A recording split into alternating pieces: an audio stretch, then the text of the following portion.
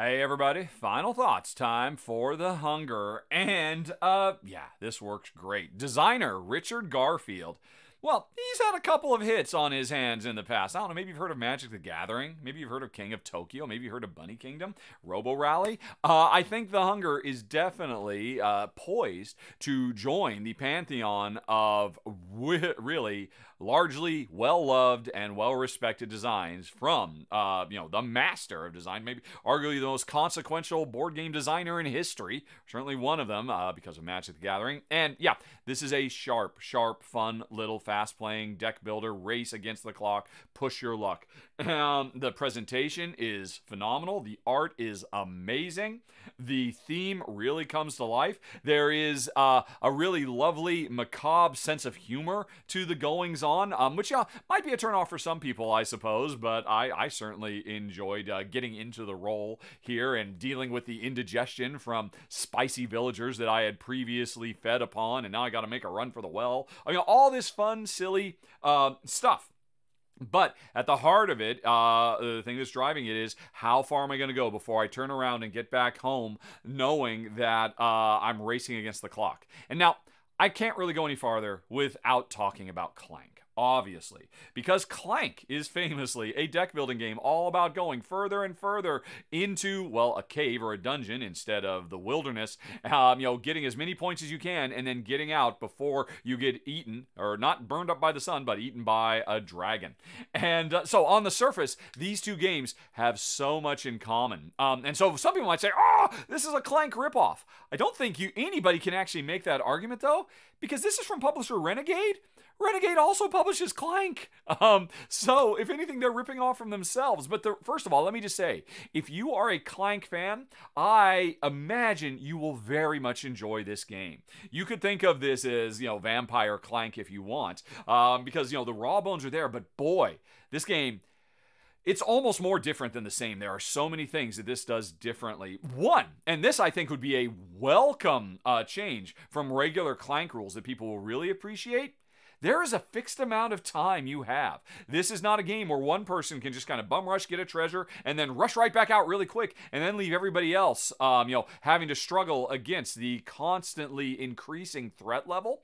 Me personally, I think that works great in Clank. That is not a guaranteed path to victory. That's almost a guaranteed way to lose. Quite frankly, people have a lot of folks out there really misunderstand Clank. They think if somebody does that, they've ruined the game for everybody. All they've done is they pretty much just taken themselves out of the running for winning. Because you can survive for a long time in Clank. But there's a lot of uncertainty in Clank. Back to Hunger, there's no uncertainty. You have exactly 15 rounds. And in the first part of the game, you can go fast. And you can go deep. But the more villagers you feast upon, the more they are going to slow you down. And that's a very, very big change from the feel of Clank. Almost all the villagers really slow you down, and thinning them out is very, very tough. So you have to be careful. This game is much more harsh and unforgiving. At 15, if you have not made it back to the mountain, or if you're playing in the hardcore mode, back to the graveyard, you're dead. There's no, oh, well, I kind of crossed the line, so maybe I just didn't get any, but no, you're dead. You're just dead. And it is very easy to time to run away. And if you do too much feeding at the beginning of the game and no calling, you will find, oh my gosh, I've only got 3 rounds to get out. Oh, am I going to make it? And then, oh, there's a hand of nothing but humans. I don't move at all. There's another hand of mostly humans. Okay. I think that's most all the villagers.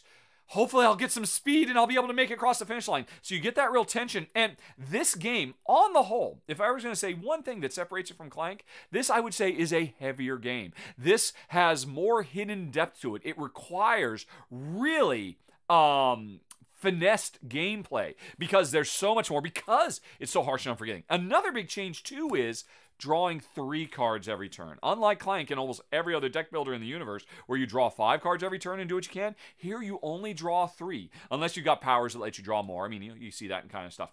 That's a really big change because it can up the luck factor. If you're only drawing 3 cards, it's much more likely, if you have really stuffed your deck full of fat, juicy villagers, it is much more likely that you'll get a hand of no movement at all, that you'll end up getting dead turns. That will happen to you. Now, hopefully, you have put enough stuff in the deck that, even if I can't move at all or I can't hunt, I can at least do something with some of the powers. Because, I mean, there are a lot of really interesting powers. But it's such an interesting thing. As the villagers get sleepier and sleepier, they get easier to catch. And you might think, oh, 1 speed, yeah, I'll grab all these villagers. That's great. That's a lot of points. But you won't score them if you don't make it back to the castle before the sun rises. So you really have to balance that. I think it works great.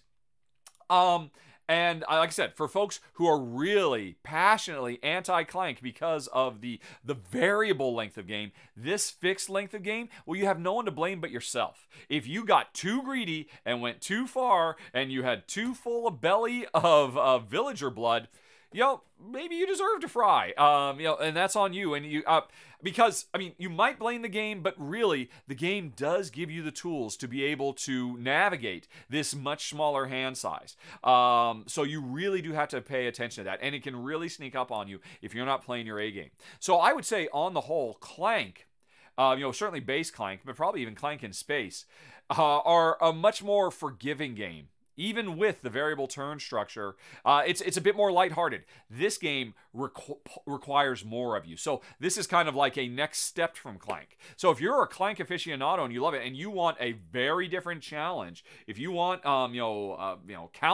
Count Clank, basically, it definitely owe it to yourself to check this out. It works really lovely. And hopefully it has as bright a future as Clank and gets lots of expansions and all that as well. Yeah, I think that's going to be about it, folks. That was the run through for The Hunger. Thanks so much for watching. Have a very nice day. Talk to you later. So long. Bye-bye.